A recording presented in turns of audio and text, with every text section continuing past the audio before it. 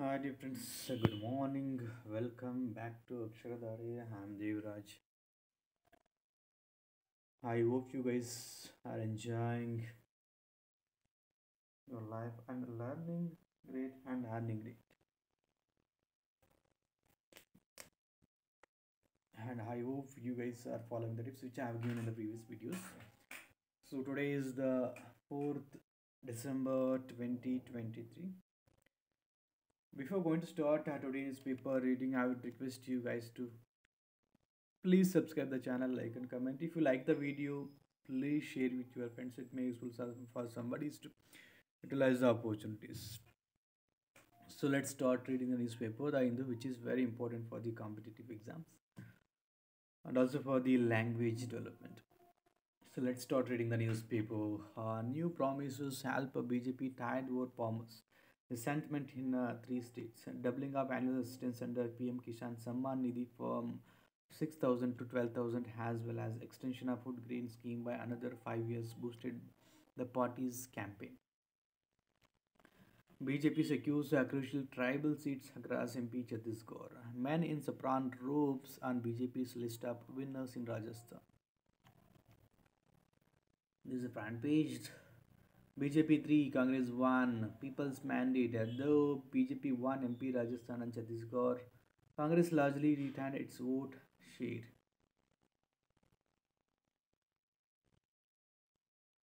BJP sweeps in the belt, Congress backs Telangana. BJP retains power in Madhya Pradesh with a brute majority. Congress loses Rajasthan. Saffron Party proves pollsters wrong. Shocks Congress in Chhattisgarh. Congress rests Telangana. The Los Angeles, Seattle, Atlanta, Boston, and more connected to over 200 destinations in North America. Fly non-stop with Air India to 7 cities in North America and onward on our partner network. 87th Akhila Bharata Kannada Sahitya Sammelana put half. Hope Forum electrocution report submitted. This time, CLAT was comparatively easy, say students. Maintenance of power infrastructure could have avoided electrocution at Oak Farm Junction, Electrical Inspectorate. To prevent such an accidents, adopting high impedance fault protection systems has been recommended after rechecking its commercial viability. City court orders registering criminal case against two officials for converting forest into revenue land. Bus driver owner booked for masking number plate. Elephant dies during operation to capture it in Modigere. Israel Palestine takes center stage in discussion and conflicts around the world, comparing the way in which the Israel Gaza is framed when compared to the conflict in Ukraine.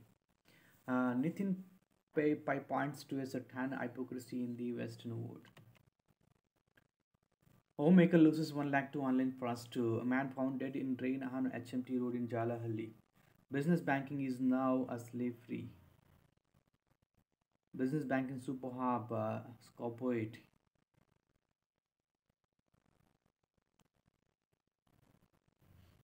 Newly married woman found dead in house at Singayanapalya.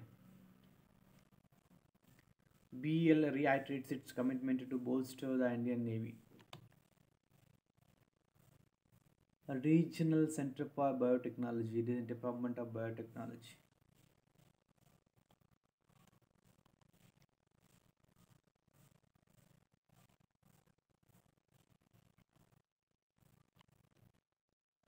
The teachers we need for the education we want. What kind of education does India aspire to provide, and what qualities should teachers possess to align with the country's educational goals? Teach, inspire, motivate, power. Here are some scholarship education details are here. Scholarships are here. If you would like to apply, you guys can apply for the scholarship. Why scholarship? Scholarship to support students from economically challenged background and continue their education.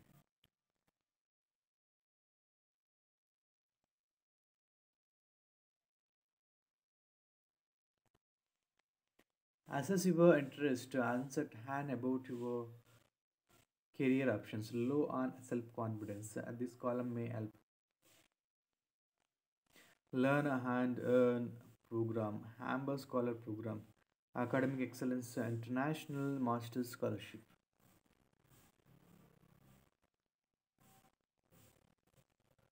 MS in Mechanical Engineering, Post-Graduate International Development courses. Rajiv Gandhi Center for Biotechnology, PhD admission.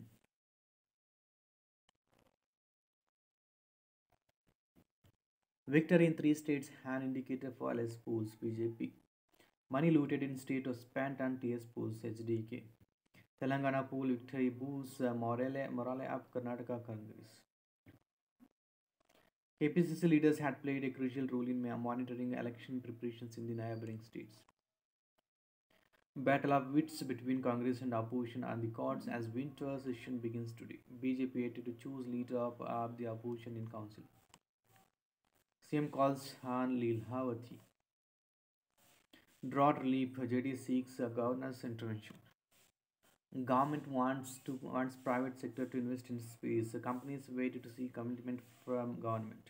Despite the success of Chandrayaan 3 mission and the government introducing the space policy in after April 2023, a host of factors seem to make investment in space sector a cautious prospect for private players. Unless there is a long-term established demand, it is difficult for the private sector to start investing. Can't speak Kannada, AI could be your teacher. Arish Gog, a software engineer, has built Kannada Gotu GPT to help users learn Kannada. IA astronomers photographed comet Q12 Pons Brooks. Shweta Taneja have a cunning plan. The author of the Echo Punk children's novel Kumpu Auntie vs. Garbage Monsters says she wants to entertain readers, hang on the wood, and sneakily turn them into climate warriors.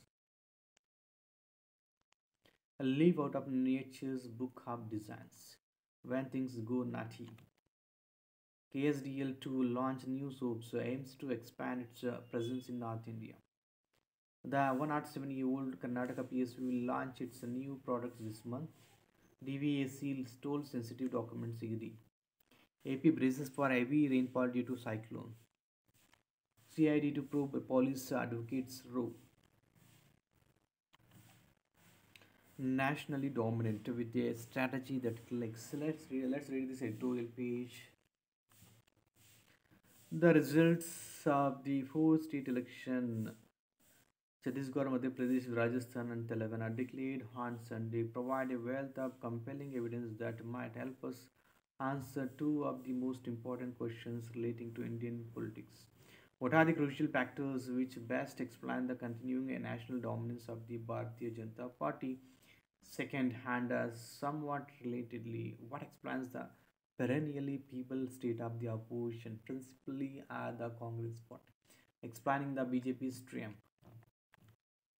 In some respects, the BJP's triumph in all three states, that is Chhattisgarh, Madhya Pradesh, Rajasthan, represents a puzzle. However, it might appear much more of a puzzle to those who have consistently laid emphasis on the organizational machinery and the welfare model of the BJP to expand its electoral successes. Those factors are important but not decisive.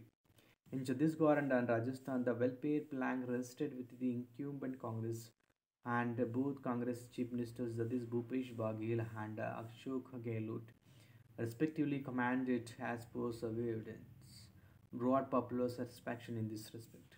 Also, in both these states, paralyzing factional struggles and the centralized control of the BJP had weakened its state level leadership. The resultant organizational inertia had characterized much of the last 5 years of the opposition BJP in both these states. Meanwhile, in Madhya Pradesh, the state BJP leadership was weighed down by two-decade-long anti-incumbency.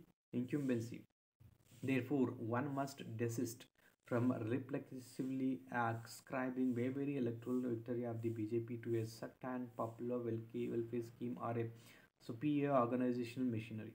These advantages, after all, had not materialized for the BJP in earlier state elections, including the Karnataka election in May. The BJP's victories in these states elections, as in previous elections north of the Vindhyas, owe themselves to two principal factors. First, a dominant and in some respects unchallenged ideological agenda represented by the expansive rubric of Hindu nationalism. Second, a trusted and charismatic national leadership, chiefly Prime Minister Narendra Modi, which is highly adapted at constantly reimagining and activating this ideological agenda through supercharged electoral campaigns. In much of the Hindi belt, the BJP now possesses a core ideological vote bank that ensures a forbidding a structural advantage to the party in in LA election. In Rajasthan, for example, survey evidence, Axis India today suggests the three times as many upper castes voted for the BJP as the Congress.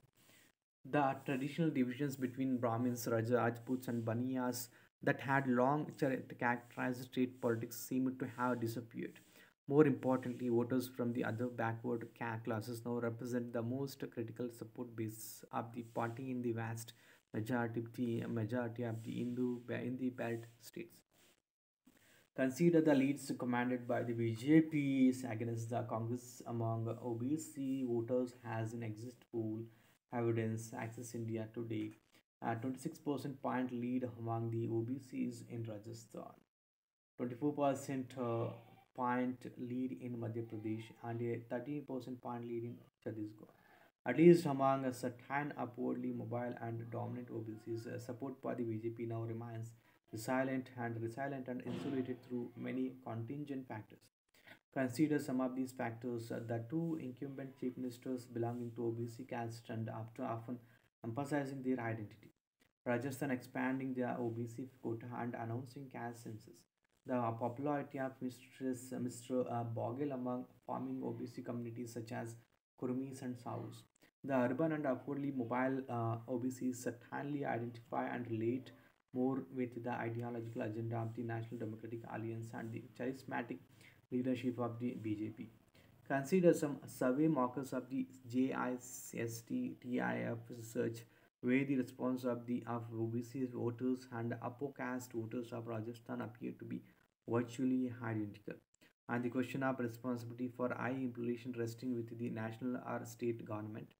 54% upper caste and 48% OBC respondents say state government, as opposed to 31% Dalits and 33 tribals. Even on questions relating to whether previous are right or wrong. Upwardly mobile OBCs Yadav, Kumi, Lodi, Gujjar appear ambiguous and divided, close to the position of upper caste. In contrast to the overwhelming support evinced by the most backward castes, Dalit and tribal voters, the state of the opposition and the Congress. The charismatic leadership of Mr. Modi, who took a significant political risk fronting all three elections, remains crucial in melding this expanded support base of the party and smoothing out divisions among them through evoking a populist personality based appeal. Mr. Modi also remains a singularly powerful force, perhaps when facing an incumbent opposition leader, electorally mobilizing all the various constituencies, harboring latent feelings of anti-incumbents. Mr. Modi's personal popularity has been perhaps a decisive factor in ensuring that no incumbent Congress chief minister of a large state has come back to power in the entirety of the Modi era. The last time was perhaps Tarun Gogoi in the Assam election in 2011. Now let us come to the factors explaining the weak-handed state of the opposition. And principally, the Congress. All of these factors have been quite abused for a long time, and hence can be tackled quite briefly. First, the old god of the Congress in North India, exemplified by Kamalnath perfectly, is now perhaps a decade past its expiry date. They prevent the party from propounding a real progressive agenda and developing a state level leadership that can embody progressive ideas. since the whole god is resolutely a status quoist. This not only harms the party by stancing intra-party competition and the emergence of a young leadership, but they also veto the taking up of new ideas such as the caste census. The caste census agenda was virtually put into pass by the Congress in three state elections, even in Madhya Pradesh, where the CSDS and the TV survey evidence indicated a clear plurality of voters agreeing with the plan. Consider the modus operandi of Congress chief ministers such as Mr. Baghel and Mr. Gehlot. They not just sidelined strong rival leaders such as Sachin Pilot and T.S. Singh Dio, but also marginalized their state Congress organization, preparing to operate through bureaucrats and chosen ministerial aides. Their excesses have been enabled by a weakened high command. The resulting entropy of the state organizations, however, also means that the party struggles to convert latent satisfaction with the respective Congress chief ministers into actual votes for the Congress party on election day. Meanwhile, the Congress lost much of its tribal support base in both the northern Sarguja and the southern Bastar belt of Chhattisgarh, where it had swept in the previous election. This is again a reminder of the perils of not advancing a distinctive ideological agenda. The Congress victory in Telangana provides not only an important concise consolation point but also a way forward. The strategy in Telangana and the election in Karnataka earlier has been the inverse of its strategy in northern India. In Telangana, there are specific year-long mobilizations among Dalit and tribal voters, and electoral promises such as the significant subsidy to tenant farmers had introduced a pronounced progressive agenda into the electoral contest. In both these states, the Congress has also evolved a credible leadership which can embody such an ideological agenda. In summary, the Congress might console itself by claiming that it has now become the leading party of southern India. Yet the BJP remains the nationally dominant party, and it increasingly appears that the Saffron dominance might not face a credible rival challenge either in 2024 or even for some time behind it. This is about the election. Decisive wins. The BJP rode on the back of its national leadership in the Hindi heartland, while the Congress relied on regional throbs for its success in Telangana. India, disability inclusion, and the power by. Let's read this this article. Disability is an identity and entity exists at the intersection of multiple vulnerabilities, social, economic, and agenda, with each facet requiring careful consideration when conceptualizing action for equity. Globally, 1.3 billion people, which is equivalent to nearly the entire population of India, live with some form of disability. Of them, 80% live in developing countries. Further, 70% of them live in rural areas. Current systems are designed for persons without disabilities and end up being exclusionary to people with disabilities, resulting in them experiencing higher instances of poverty, lack of access to education and opportunities, informality, and other forms of social and economic discrimination. According to the English dictionary, for is often used when a person is receiving something, and by is to identify the agent performing on an action. This difference is crucial when it comes to disability inclusion, as the approach is completely different if it is by persons with the disabilities being a part of the process and not for them, without them in the process. A case for inclusion. At the outset, the inclusion of persons with disabilities into the economy can help boost global GDP between 3% to 7%, as per the study by the International Labour Organization (ILO). Upon the price of exclusion. The economic consequences of excluding people with disabilities from the world of work. We believe that everyone has the right to equal treatment and opportunities at work, agnostic of any attributes other than the ability to do the job. The reality, however, is mixed. The current employment scenario is limited, providing fewer jobs for persons with disabilities and perpetuating stereotypes that create further barriers for people with disabilities to access the labor market. It is also in direct contravention of the United Nations Convention on the Rights of persons with disabilities, which advocates changing attitudes and perceptions towards persons with disabilities and weaving inclusion from a social development dimension. Disability inclusion is rooted in assuring the rights of persons with disabilities and recognizing the economic benefits of inclusion. Greater challenges in rural areas. In India, the central and state governments have various schemes for persons with disabilities and and a unique ID for persons with disabilities called established as part of the Rights of Persons with Disabilities Act 2016. The first step is awareness to ensure last mile connectivity of the benefits enumerated for people with disabilities by the government, which begins with the capacity building of community leaders who can advocate for this at the grassroots level. This is especially important in rural areas where persons with disabilities tend to face greater challenges when compared to their urban counterparts when with even more limited access to education and employment. Some developmental schemes too exclude them. They are viewed as objects of charity and not as persons with agency with an disability to participate in decision making process.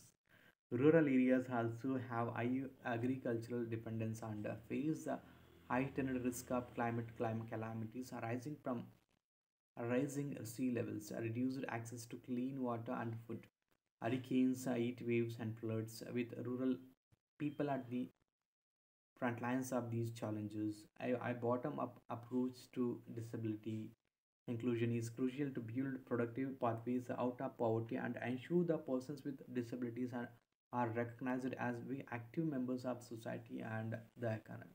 The private sector holds a key in promoting the employment of persons with disabilities. In addition to a robust legal framework, experience shows the importance of engaging the private sector and building the confidence of companies to hire and retain workers with disabilities. Additionally, engagement of employers, politicians, including those representing small and medium sized entrepreneurs, as well as trade unions, are shown to have great potential to promote the employment of persons with disabilities. The Spark Project. The ILO and the International Fund for Agricultural Development, in collaboration with the Women's Development Corporation in Maharashtra, are implementing the Sparking Disability Inclusive Rural Transportation Project. And through this project, persons with the disabilities were put in the lead, being identified from the villagers and trained as disability inclusion facilitators. The DIFs engage with the community, persons with the disabilities, caregivers of persons with the disabilities, women from self-help groups, and other stakeholders to raise awareness about disability inclusion and barriers to inclusion. Their DIFs identify women with disabilities and mainstream them in existing self-help groups for social and economic development, where these women have been able to access funds to start an enterprise. The Spark project has been able to bring an attitudinal shift towards persons with disabilities, right from the societal to administrative levels. The goal of social justice cannot be achieved without the inclusion of persons with disabilities in all spheres of development, starting with the rural areas and the rural resilience. Evidence shows a bidirectional link of poverty, nutrition, and hunger, and as a consequence, there needs to be more inclusive opportunities and employment in rural areas, given the historic marginalization of persons with disabilities and the backsliding of the progress and the sustainable development goals. A fundamental shift in commitment, solidarity, financing, and action is critical. It is about time that the voices and the needs of persons with disabilities be prioritized at the center of the global development agenda. This is about the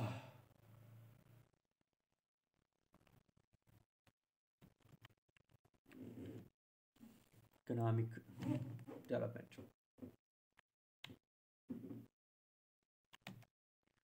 It's 3-1 in favor of BJP. The Bharatiya Janata Party recorded a resounding win in all three in the outland states, while the Congress recorded a comfortable victory in Telangana by defeating the Bharatiya as Bharat Rashtra Samiti. The BJP's victories were backed by its all-round show across most regions of Rajasthan, Chhattisgarh, and Madhya Pradesh, with a strong urban performance helping it seal a decisive win. Despite the loss in three states, the Congress largely managed to keep its vote share intact as the BJP had gained mostly at the expense of others. Jasmine Nithal, Rebecca Rose Varghese, Sonika Loganathan, and Varghese Vignesh Radhakrishnan.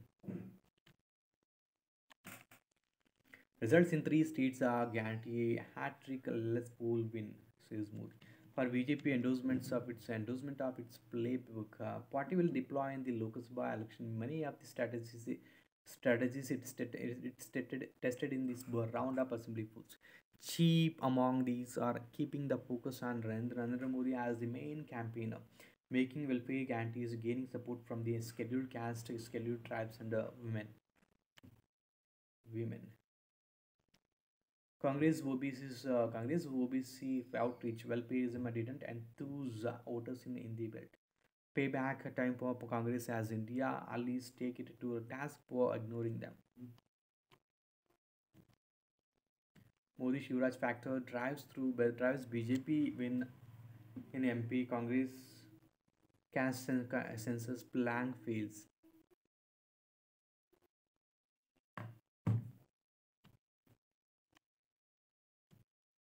The silent BJP stands Congress to make a strong comeback into this goal.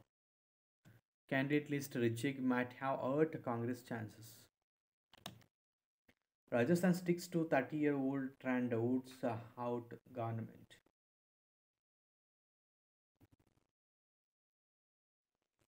Gujarat disenchantment of our pilot Gehlot rivalry caused the Congress due. Congress breaks Bharat Rashtra Samiti's decade-long hold over Telangana with big wins. Anti-incumbency factor in rural areas dashes BRS dream. BJP first time humbles KCA and Congress chief Revant. India will not be bound by curbs on energy use, says senior official.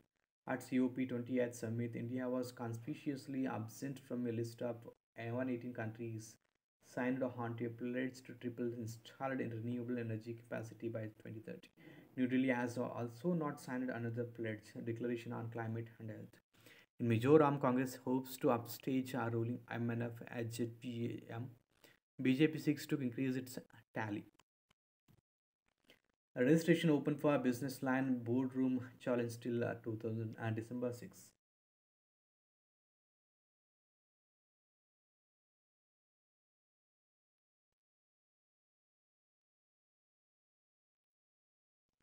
Disinformation is a major threat to democracy. Belief in Baba Bhaukhanag. Uttarkashi is always in people's consciousness, more so when calamities occur. It is the unshakable faith of the subalterns that mountains guard their rule. So strong is this belief that locals will reiterate that the mountain controls everything, including those who seek shelter or get trapped inadvertently. Faith plays a strong role in our society, and the belief that forces of nature guide and project our lives, even during adverse times, is strong, said Professor Kumul Abi in a lecture. The site of the now makeshift baby Baula Nag temple, which benignly protected 41 trapped miners recently at Silkyara in Uttarkashi, is an example of the sound belief that our mountains have previously protected and provided sustenance to man. It is what have folklore that the removal of the temple at the entrance to the tunnel during the construction of the Chadama Mag led to Bauknag's wrath. Similar to the belief that the removal of the Dhari Devi's idol caused the Kedarnath floods in 2006-13. These temples are a part of the folk deities in the mountains, who are believed to have their abode among their devotees. Legend says that after the battle of Kurukshetra, Lord Krishna sought solace in the mountains. He is rested, I believe, briefly at Baukunaga Tibba mountain as he played his flute. A serpent emerged, who is none other than Baba Bauknag. Indonesia Merapi volcano erupts, spewing ash 3,000 meter into the air. One dead, two injured after man attacks tourists near Eiffel Tower. Four killed in bomb attacks attacked by IS on Catholic Mass Philippines. Venezuela world's pools over oil-rich region in abyss dispute Guyana. 135 Chinese boats spotted near Repub Philippines. Israel borders people to evacuate as bombing shifts to southern Gaza. Palestinians in the enclave say they are running out of places to go as the Gaza Strip, bordering Israel and Egypt, is sealed. Nearly 9,58,000 displaced people who are in 95 United Nations facilities. Death toll in the territory surpasses 15,500. It's too bad. Ukraine accuses Russia of killing surrendering soldiers. India agreed to withdraw troops from Mail, says Miocha after meeting Modi. Nine killed as militants opened fire at a bus in Pakistan. Rawang sigils in England as win. SDAT member secretary confident of hosting India's first night street race. Commanding knights should score over its rivals in the future event. Shreyas Mukesh and Bishnav shine as men in blue clinch a Hamdinger. One are named in a squad for Perth's test. Rinku is a contender for a T20 World Cup spot, says Nera. Bo Brook guides England to T25 in opening ODI against West Indies. Archer is set to miss IPL 2024 as ECB looks to manage his workload. Ajinkya superb effort catapults Thailand past Dibang Delhi. Anas even has Spurs and City plays out 6 goal thriller. Capello moves to the top. Fitzpatrick in a second spot. Nishant's Rohit partnership steers Haryana home against Karnataka.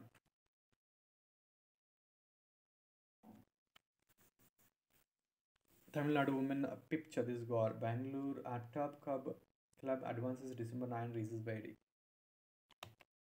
Drivers who stood out and those who come out with a damaged reputations. Formula One is well and truly in the Verstappen era, with 19 out of 22 races, including 10 consecutive race wins. His third World Championship title was never in doubt during the 2023 season. The transformative benefits of population level genome sequencing.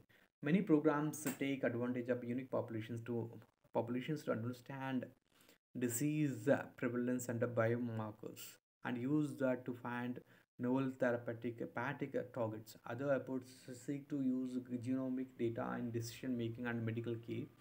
Integrating medical records and genealogies also resulted in new drugs and therapeutics. Methane, more patent, less persistent.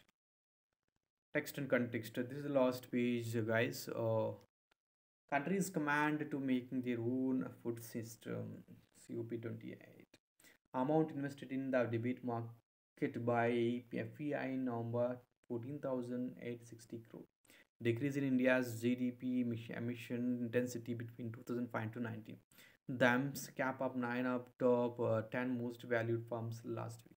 The states won by the BJP in 4 assembly elections. One on criminalizing adultery. What are the grounds on which the Parliamentary Standing Committee on Home Affairs recommended to criminalize the offence which was revoked from the Indian Penal Code in 2018? What is the history of the adultery law in India? Meta. Why is Facebook a parent Meta issuing the US Federal Trade Commission? What are the allegations leveled against the FTC by the social media company? What does this mean for children's privacy rights across Meta's apps? How will this affect regulators trying to rein in big tech companies? He deserted them at their hour of need. My colleagues will be coming shortly. We can start the presentation then. Today is the 225th death anniversary of the Italian physicist and philosopher Luigi Galvani. This is a quiz about his legacy. So this is the last page, guys. I hope you guys at least read the newspaper for 2 hours. Don't stop liking. and start reading, continue for reading 2 hours each and every day. It will make you really very perfect in English communication. So if you have any doubts and comments, you guys can leave the comment in the comment box, or you guys can write to me at my personal email id aksharadare.india@gmail.com, or you guys can WhatsApp. And if you like the video, please share it with your friends. It may useful for somebody to utilize the opportunities from the Aksharadare team. And see you in the upcoming videos. Have a great day. Bye bye. Take care.